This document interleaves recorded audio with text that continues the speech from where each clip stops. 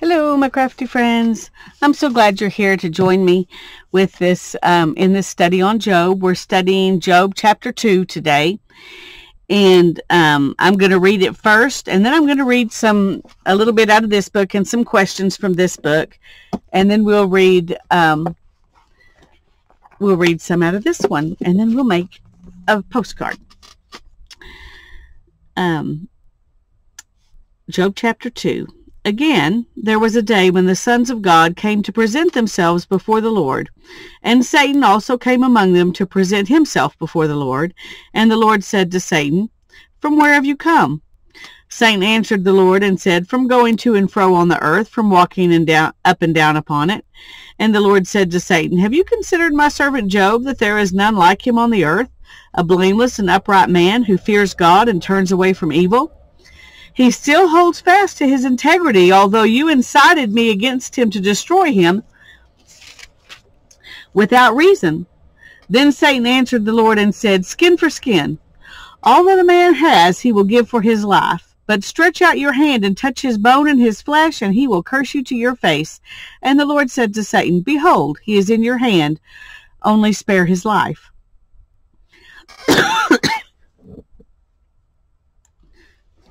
So Satan went out from the presence of the Lord and struck Job with loathsome sores from the sole of his foot to the crown of his head. And he took a piece of broken pottery with which to scrape himself while he sat in the ashes. Then his wife said to him, "Do you still hold fast to your integrity? Curse God and die." But he said to her, "You speak as one of the foolish women who would speak. Shall we receive good from God and not receive evil?" In all this Job did not sin with his lips. Now when Job's 3 friends heard of all this evil that had come upon him, they came each from his own place. Eliphaz the Temanite, Bildad the Shuhite, and Zophar the Naamathite. They made an appointment together to come up and show him sympathy and to comfort him. When they saw him from a distance, they did not recognize him, and they raised their voices and wept, and they tore their robes and sprinkled dust on their heads toward heaven, and they sat with him on the ground 7 days and 7 nights, and no one spoke a word to him, for they saw that his suffering was very great.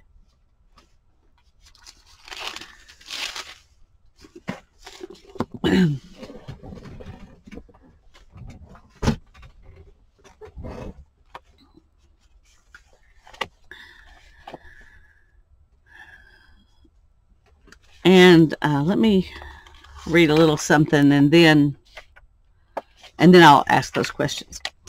It says here, "For every 10 people who can withstand the temptations of adversity, only one can stand prosperity, or so it is said." Oh, sorry, sorry about that.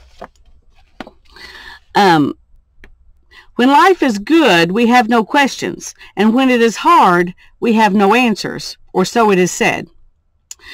Drawing on your own life, why do you agree or disagree with those statements above? You might think of an experience where you were tempted to doubt God's goodness. What questions did you ask? What thoughts did you have? Job handled his prosperity as a ministry and later defends his stewardship of abundance, and this is in chapters 29 and 31. But now he is plunged into excruciating loss, a living death.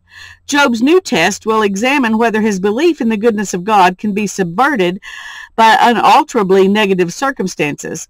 Job will ask questions that are asked in wars and famines, when people are faced with congenital deformities and terminal illness.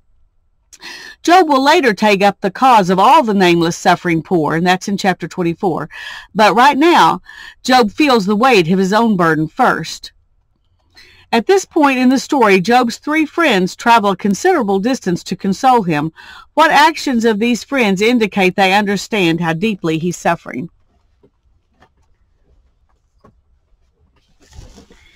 And then this is Let God Be God by Ray C. Stedman. And I'm not going to read everything he says, but I really believe this book is worth buying because he goes into a lot more detail stuff than what I'm going to read, but I don't feel like I can read you the whole book. That wouldn't be right. So I'm picking out the things I think are the most profound or explanatory, and that's what I'm going to read you, what I've got highlighted here. And the rest of it, you'll have to buy the book to read, but it's well worth it. I got it used on Amazon. I don't remember what I paid for it, but it wasn't a lot. We tend to think of pain as a curse, not a blessing, and that's understandable. Pain hurts. Pain brings pressure to bear upon our bodies and our minds and our emotions and our spirits. But God sometimes has a purpose in our pain that we cannot see, and He is always present in our pain, even when we can't sense that He's there. This is one of the greatest lessons of the book of Job. From the beginning of this book, we are confronted by the argument that God is present in the life of every human being, even in the midst of severe and painful trials. Here in Job 2, we are given a perspective on Job and his sufferings, a perspective that Job himself is not permitted to have. It's important to realize that Job's perspective is limited throughout his trials. An understanding of that fact is important because the same principle is true during our times of trial. When we suffer, our perspective is limited, just as Job's was. We can't see behind the scenes of our lives during the times of pressure and trial. We don't know what transpires between God and Satan when we suffer. But these glimpses of the heavenly realm in Job 1 and 2 tell us something important. When we are put to the test, God is involved in our suffering. Our affliction is never meaningless. It always has something to do with God's eternal purpose. What does Satan mean by the phrase skin for skin? And this was in Job 2, verses 4 through 6. This is apparently an ancient expression. In its context, we can see that the expression probably means that a man will give his skin to save his skin. A man will give everything he has, even his skin, in order to save his life. Again, Satan is claiming that Job loves God only out of self-interest. Strike him, and Job's love will surely turn to cursing. That's the devil's wager. Satan is using essentially the same argument that he used in chapter 1. His philosophy is that human beings are self-centered creatures. They love God only while life goes smoothly. But Satan says human love is conditional. As soon as life becomes difficult and painful, they'll give up their faith and love for God. In chapter 2, God allows Satan to test Job not merely in the realm of his wealth and family, but even in the realm of his own body, his physical and emotional health. It's a sobering experience to realize that the tests that come into our lives are actually aimed at getting us to curse God to His face and tell Him He's unjust, to accuse Him of not keeping His promises.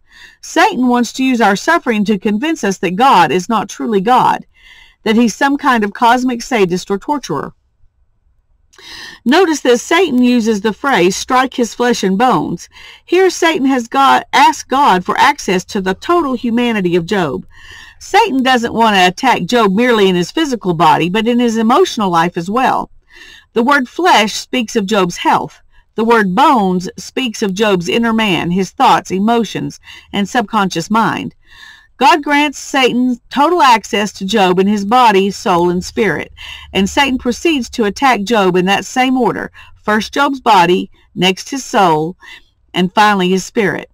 This three-phase assault on Job constitutes the storyline of most of the book of Job. Satan knows what he is trying to achieve. The evil one is convinced that if he can get at Job in every part of his being, then he can shake Job's faith and cause him to turn away from God. Satan reasons that if he hurts Job deeply enough, he can goad Job into cursing God. Because all of his life is in God's hands, because all of life is in God's hands, He created us and the universe we live in. He gave us life. He can take life away. He determines the length of life for everyone. He simply takes back what already belongs to Him, the gift of life. A single individual death can hit us very hard and make us doubt God's goodness. We ask, why, Lord, did you allow this to happen? Are you sure you didn't make a mistake? Sometimes we learn of the death toll that is simply staggering and beyond our comprehension, and we wonder, why did God allow that war or that terrorist attack? Or why did God allow that earthquake, that hurricane, that devastating tsunami? Sometimes terrible things happen in the world, and people die by thousands or 10,000s in a single day, in a single event. And we ask, why, Lord? Why did you allow tragedy to strike the world on such an unimaginable scale? Here again, we need to gain a different perspective, God's perspective, on tragedy, loss, and suffering. We see a disaster unfold on CNN or Fox News and we think, oh, what a horrible loss of life. And it is horrible. It truly is. But at the same time, we must acknowledge that our perspective is different from God's perspective. When we see tragedy on our TV screens, we are only aware of that one tragedy. We are aware only of the hundreds of thousands of people who perished in that one event. God, however, is aware of every single person who suffers and dies, every moment of every day in every part of the world. Did you know that around the world about 154,000 people die every single day? And God knows each of them by name. You may think that God is unfair when he allows thousands of people to die in a single event, such as a tsunami or an earthquake. But is that really any more unfair than the 154,000 people who die every day from heart attacks, cancer, malaria, AIDS, car crashes, falling in the bathtub, and countless of other causes? What makes one death fair and the other unfair? The reason we have the book of Job is so that we can catch a glimpse of what God is doing in the universe. There are reasons for our pain that we cannot see in this life, but God sees and God knows. He is working out his purposes through our lives and in our suffering. Every trial and test we face has a purpose. Through our pain, God manifests the plans of his mind and the compassion of his heart.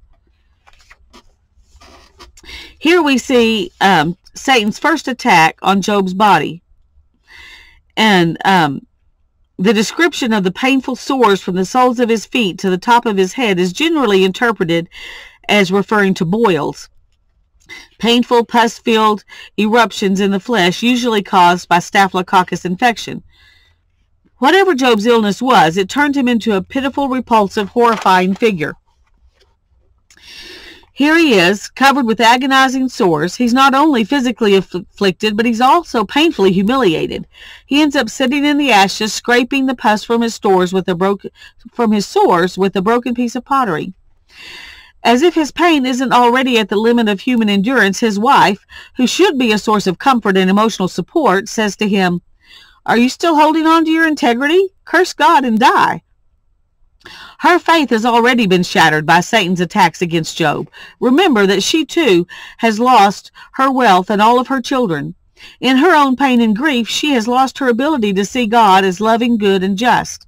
She sees her own suffering and Job's as proof that God has forsaken his promises, that God's word is not true.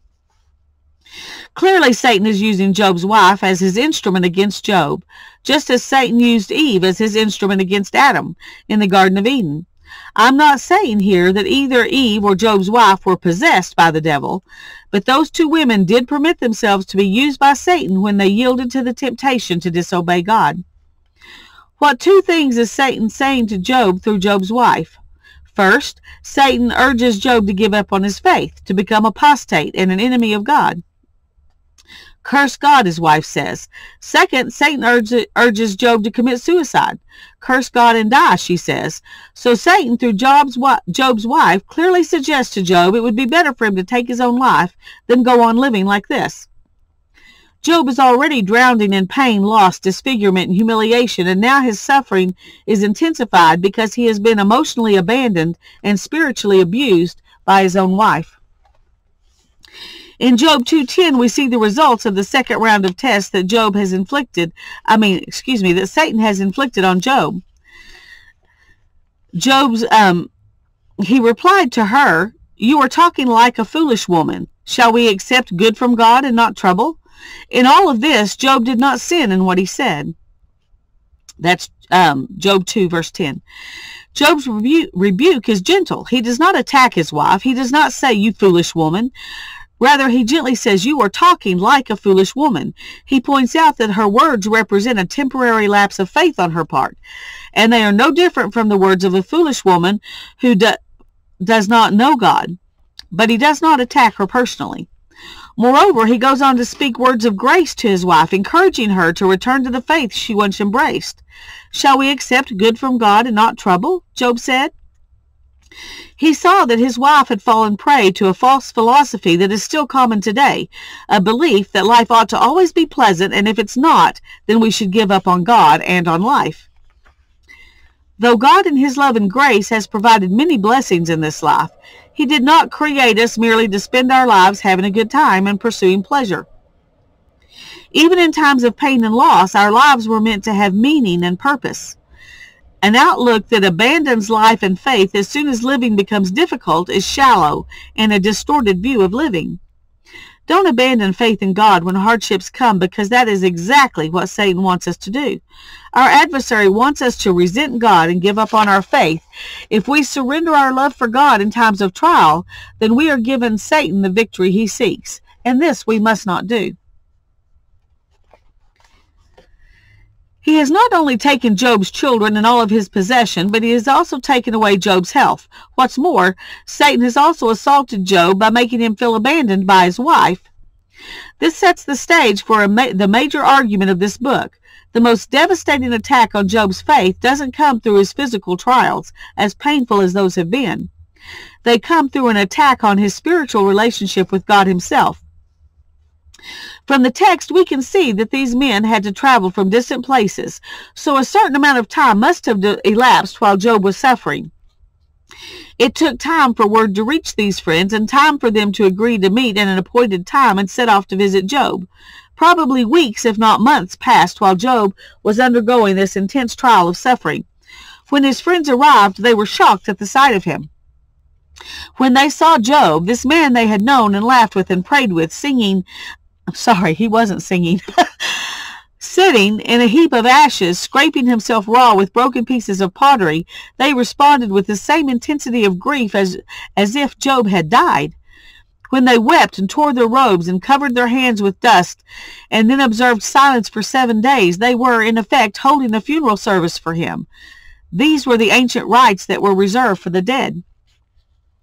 We should always remember what we saw in Job 1 and 2.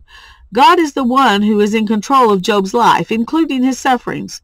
Though it was Satan who afflicted Job, God gave Satan permission, and he did so because he had a plan for Job's suffering. God never tells Job what this plan is, and that's instructive to you and me, because we usually don't know what God has planned for our suffering either. So we empathize with Job. We understand his feelings because we too have experienced the anguish and desolation and questioning that suffering brings. But there is an answer. God does have a reason. He has a plan that encompasses not only all of time, but all of eternity.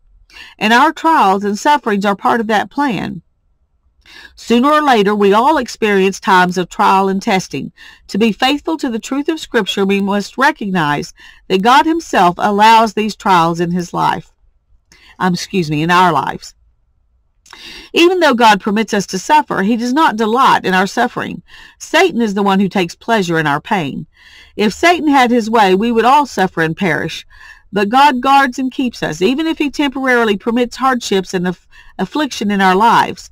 We have the promise of God's word that it will never be more than we can handle. Job proved that. True, we sometimes feel that our pain is more than we can bear, that God is pushing us beyond human endurance, but that he will not do. Instead, God teaches us that we are stronger in him than we ever imagined, and his life and power are strong in us. That is the message of the book of Job whenever we find ourselves under the pressure of pain. We are stronger in him than we ever imagined, and his life and power are strong in us. Of course, we have to allow him that position to, with our faith. I did find a song to put on our postcard. I'm doing that as the base. And this one says, "Have thine own way, Lord," which is kind of where we have to be. That's where we have to be if we're going to.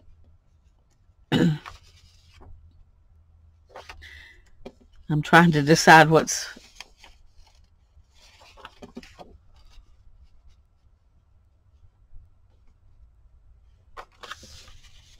I want to make sure I put it in the right spot.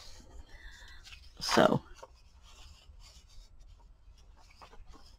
okay. I know I'm going about this a little bit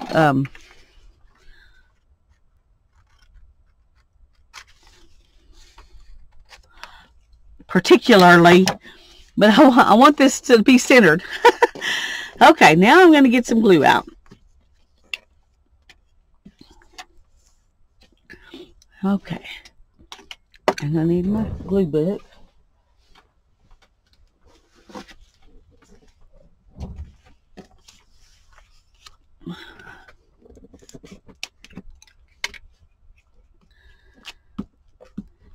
Well, I'm making this video a couple of days before you will see it, because it's gonna air on Father's Day, which it's gonna be a hard day for my family, and I decided it would be better to do this in advance than on that day.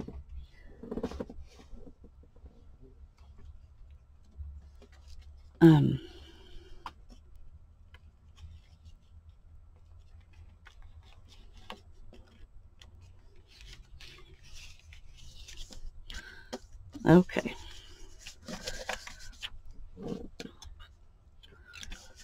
So that's what we're doing. Ethan is taking a really cool trip this weekend. It's also tomorrow, Sunday. The day you're watching this is also Ethan's birthday. And he found out he's a history buff, especially where ships and planes are concerned. And he found out that the USS Texas battleship is in dry dock in Galveston, and that it while it's in dry dock, they're doing a limited number of tours. They're just doing tours on Sunday afternoons in June and July. And so this is kind of a once-in-a-lifetime opportunity, and for somebody who loves that ship as much as he does, it seemed like a good birthday present to let him go and see that. So that's what he's doing. Okay.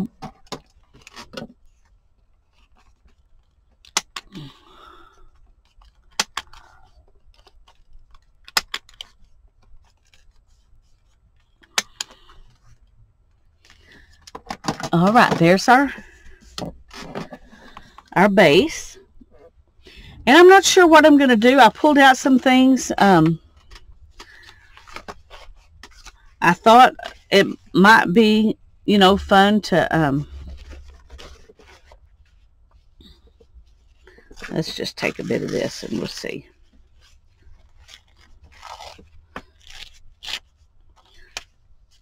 I thought we could put this on there.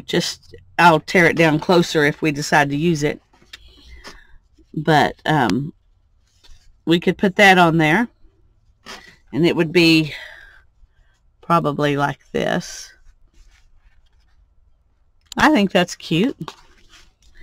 I've also got this that I got in Happy Mail, and it's really pretty, and I love that there's no repeat on here. It's like, a piece of art.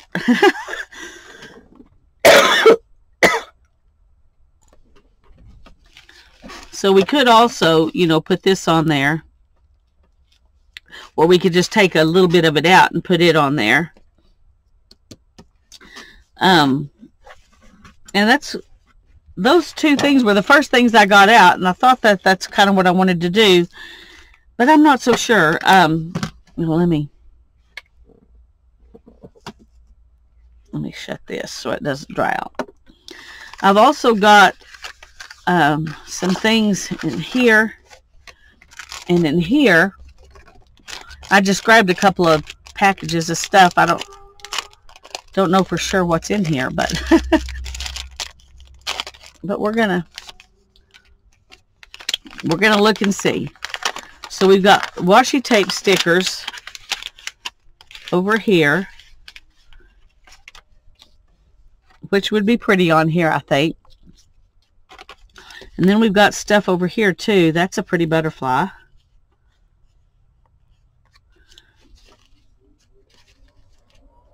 We've got, you know, stuff like this. But I think I want the washi tape stickers if I'm going to do something like that. And I don't think there are any butterflies in here. It's just plants, I think. Yeah. So we might keep the butterfly, but oh, that's a cute stamp too. I'll stick it there just in case. I say that, and then here I'm looking through them because I'm not 100% sure that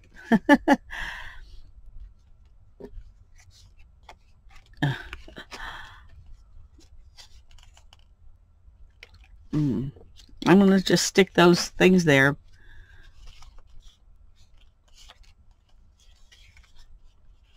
No, that's cute too.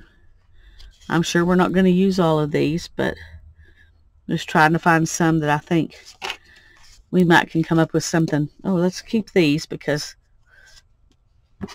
they might be better than what we've already got. Okay.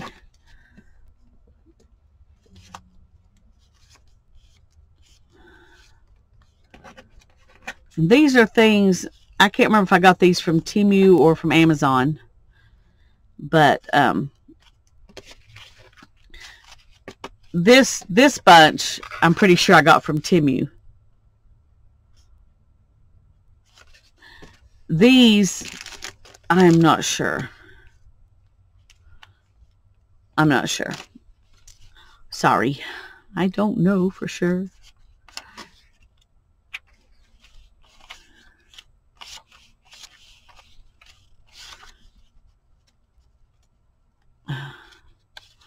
That's cute. It's funny, it looks like Christmas, but those are 4-leaf clovers, which doesn't look particularly Christmassy, but everything else about it looks like Christmas to me.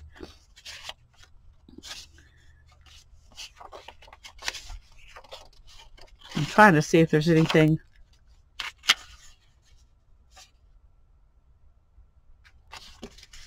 Okay.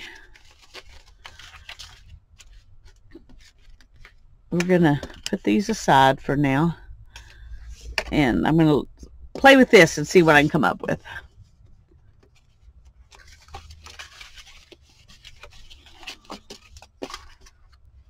Okay. And we may use these. I don't know. Right now I'm kind of in the mood to use this and see what I can do. I'm going to spread it around.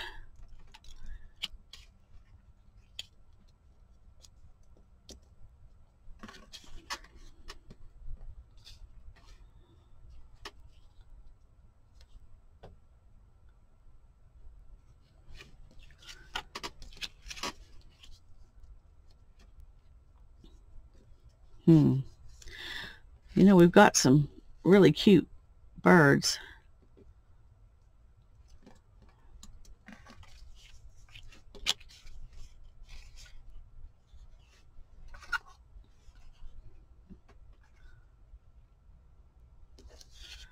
Okay, let's go about this a different way and see if we put like butterflies in the background.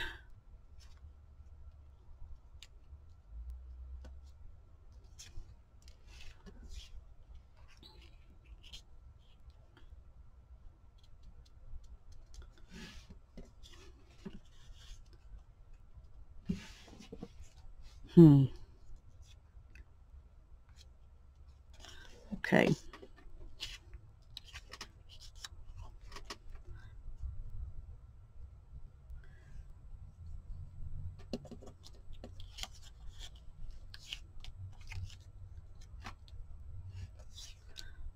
Okay, right now, I like these two pieces. I want to see. I can't tell if these are on washi or if the white is really white. Okay, they are on washi, so that's good. That means I don't have to trim them. So yay, that's nice. Okay. Let's go ahead and see if we want to put some of these down too. Because we could put like this there.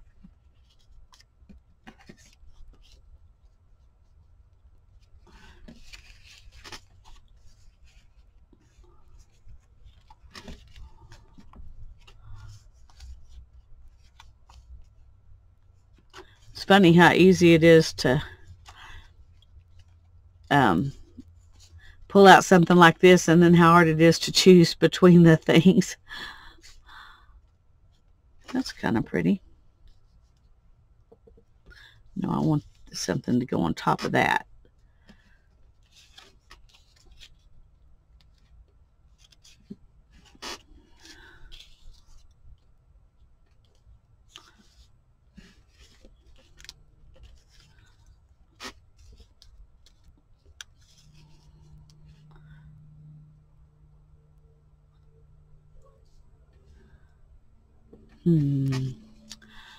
This right here I'm not so sure about, but I do think I want something.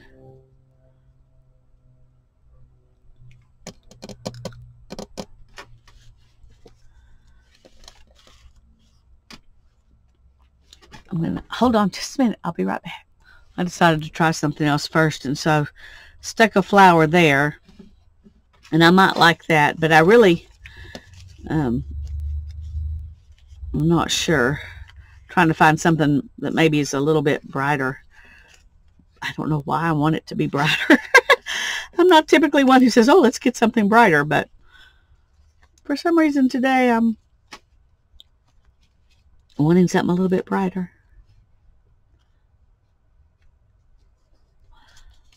Okay, we may want to do it.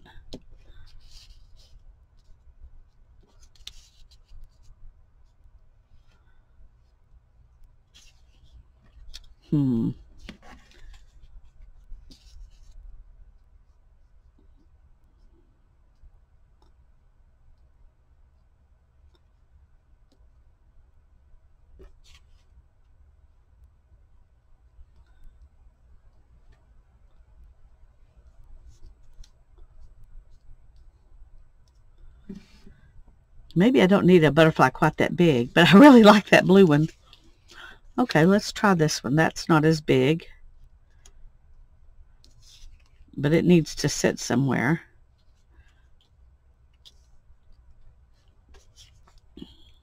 It won't go that direction.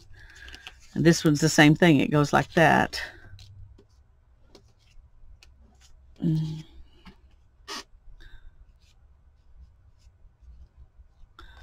I don't know. I really like that one. That's just trying to find a place to actually set it. Okay. Tell you what I'm going to do. I'm going to go ahead and put this one down. And then we can see how much things really disappear and all of that.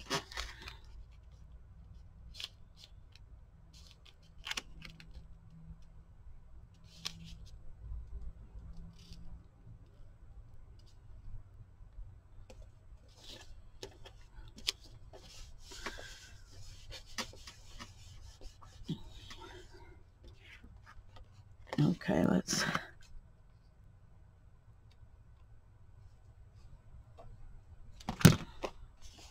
Okay, that does pretty good, doesn't it? Okay, and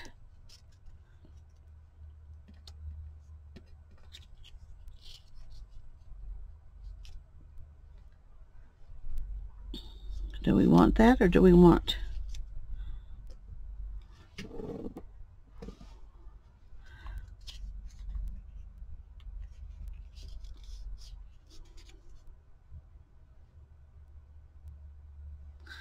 No, I like it more like this. But that makes everything head in that direction, which doesn't work. Let's see if we can, maybe if we do this.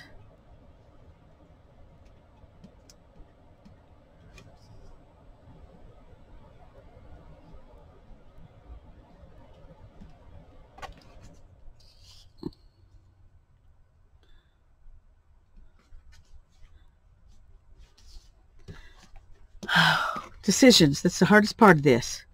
Just making decisions. Okay. I think we're going to just kind of go with that. And we will see if it needs something else afterwards.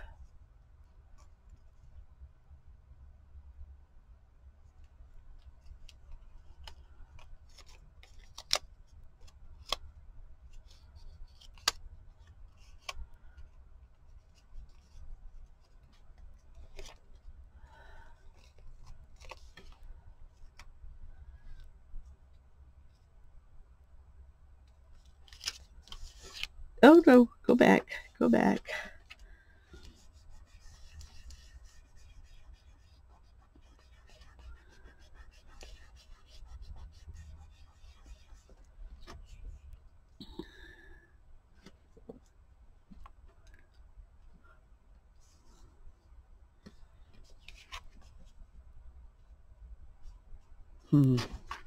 I still am not, I'm just struggling with this. I'm going to pause and go do something and come back and let it sit a minute and let it veg in my mind. Okay, I think this is what I'm going to do.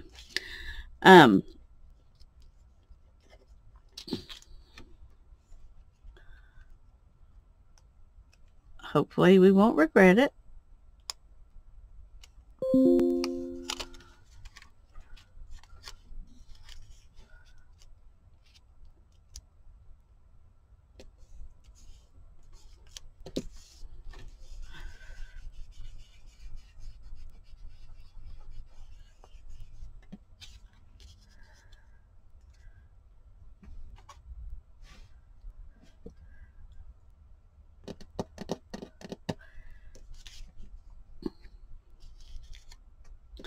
Okay, we're going to just go ahead. Not because I think this is perfect or exactly what I had in my head, but because yeah,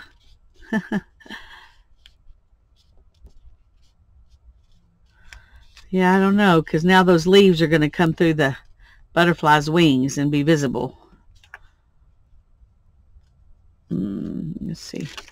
Let's put this on here and let it stay there until I need it again, because that's not going to work. We're going to cut this one out and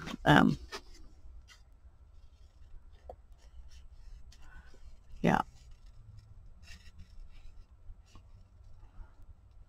See, even when I thought I had decided what I wanted, I changed my mind.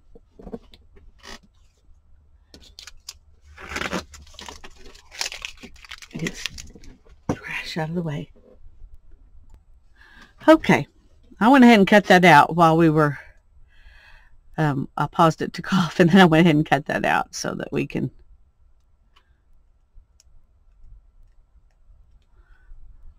now if I can get the paper off the back.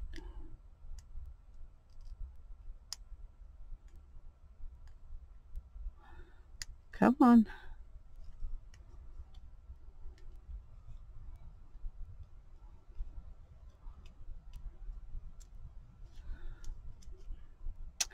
Well, I'm going to pause again. I don't want to spend 5 minutes trying to get this off. Okay.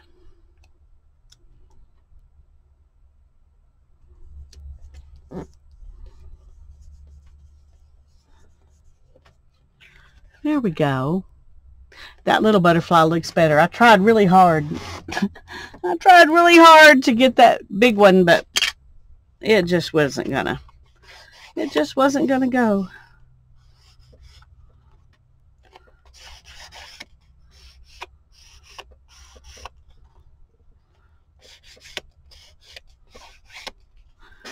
We'll go ahead and do back here.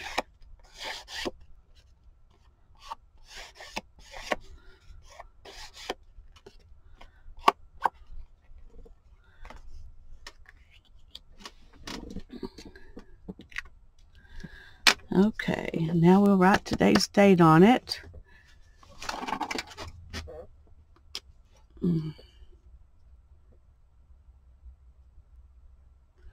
6-18-23.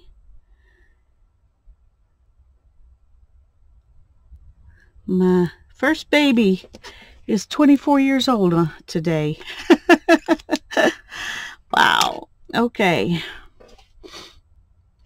So here we go. I like it. If you want to win this one, put a comment below and I will give it away just like I'm doing all the others. I'm going to have that video soon, I promise, at least for some of the, first half of this month. Anyway, I'm happy with that. God bless you. I love you. Talk to you later. Bye-bye.